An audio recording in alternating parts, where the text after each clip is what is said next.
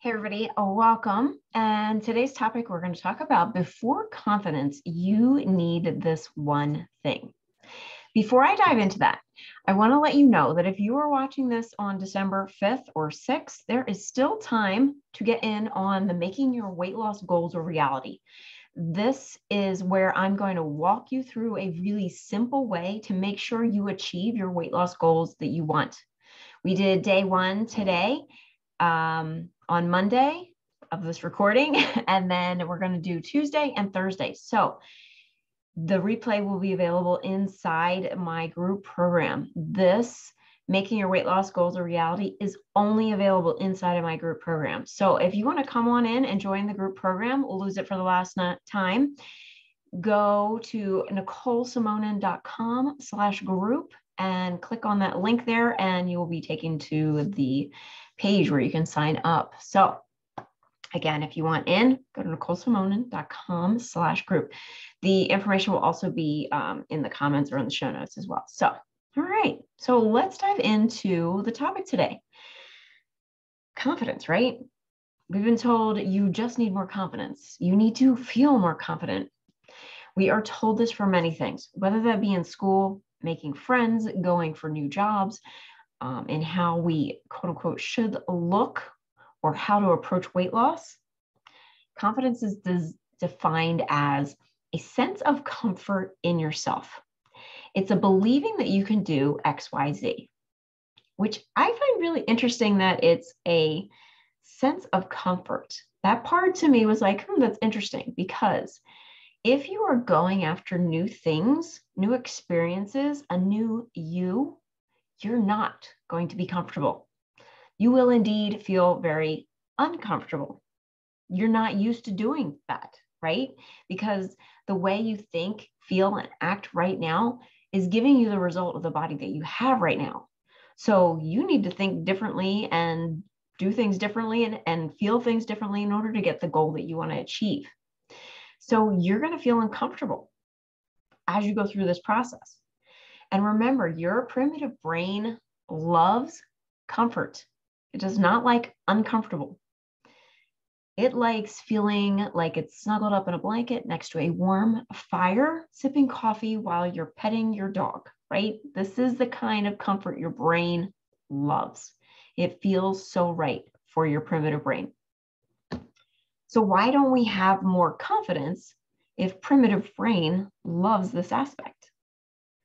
Because in order to get to fully confident, we need to experience some extremely uncomfortable things, like feelings of frustration, doubt, disbelief, on and on, right? Judgment, shame, beratement. And the primitive brain doesn't want to do all that. It just wants to settle for whatever level of comfort it can currently acquire as fast and as easily as possible. So hang with me for this analogy, because I'm going to use this for the rest of this video or this episode. So confidence is like the very tippy top of a high mountain, right? Primitive brain of ours just wants to be airlifted directly to the top, but it doesn't work that way. You need to climb the mountain. You need to experience all the things that are going to happen while you're climbing that mountain. You need something before you get to confident, so your primitive brain will be okay with your decisions to climb that mountain and go after that goal. And what you need is courage. Courage is acting when you do not 100% believe that you're going to achieve climbing to the top of the mountain. Courage is taking the first step and committing to getting to the top, no matter how steep the incline is, how the path disappears, or how much it snows as you get closer to the top.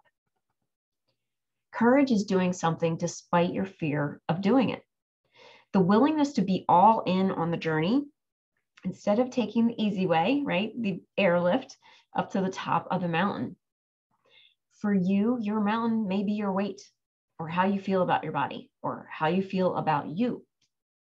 If weight loss is your top of the mountain, you have to expect your primitive brain to not be on board with this plan. It will list out all the horrible things you think you're going to have to go through in order to get to the top. If I told you there were hungry mountain lions and poisonous snakes and trails that just disappear, and just as you get to the top of the mountain, there's going to be Arctic winds, and if you don't blow off the mountain, you probably will freeze to death up there. Of course, your brain is going to be like, hells no. This is how you set yourself up for weight loss, right? This is what we do. I must sacrifice. I must endure. I must prepare for the worst. And your brain will like to add, because I probably won't get to the top anyway. Stop, stop, stop. What you want to find is an expert that has navigated this mountain for some time. She knows the easier paths to follow. She knows how to avoid the mountain lions. And she possibly might have a very cool Jeep to take you up to the top, right? Your brain loves comfort. It loves being right too. This is why I've made my programs so simple, especially with this new Making Your Weight Loss Goal a Reality, which is inside my Lose It for the Last Time group program. This is what I was talking about in the beginning of this episode. But we want to get your primitive brain on board with climbing that mountain and getting you to your weight loss goal, right? The weight loss mountain that I have created inside of my programs is one filled with warm, weathered paths, friendly woodland creatures, and we'll sing "The Hills Are Alive" at the sound of music if you so desire, all the way up to the top. Seriously. If you want weight loss to be super simple, you need to get your brain on board, right? Your primitive brain on board. Your prefrontal cortex is always like, yes, I'm good. But we know that the primitive brain is driving the bus. So we want to get that on board with what you're planning, right? And if you don't know how to do this, I can help you. You can join the program at NicoleSimonin.com/group. You don't need confidence right now. What you need is to have courage to start climbing that mountain, right? Courage to take that first step. Having courage to take the step, and when you fall, the first 6 feet of starting to climb that mountain, you pick yourself up and you do it again. Having the courage to face whatever is going to challenge you. Confidence comes from doing. It comes after having the courage to think a new way, to try a new feeling, or do something different. Once you're confident and you do it consistently over and over again, then you master it. That's where self-confidence comes in. And this doesn't even have to mean like a task or action steps, like working out every day. Sometimes it could just be deciding to think a new thought, like, I am in the process of losing weight, rather than I will never lose weight. You can be courageous today. And I want you to ask yourself, how can I be courageous today? What do I need to think? How do I need to feel? What actions do I need to take? But make sure those actions are coming from the right space. So I hope that you will continue to climb your mountain, whatever that goal is.